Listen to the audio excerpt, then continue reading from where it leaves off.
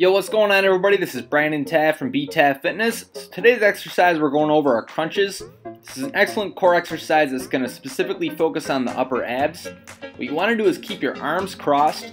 You're going to crunch up as high as you can. At the top of the movement, you want to squeeze your abs and let yourself down nice and slow. You don't want to use momentum throughout this movement. You really want to feel the exercise. A common mistake people will do is they'll grab their head. It's okay, but the problem is once you get tired, you're going to start cranking on your head, which could cause neck injury. If you found this video helpful, please subscribe to the channel, share it with someone you know, and you have an awesome day.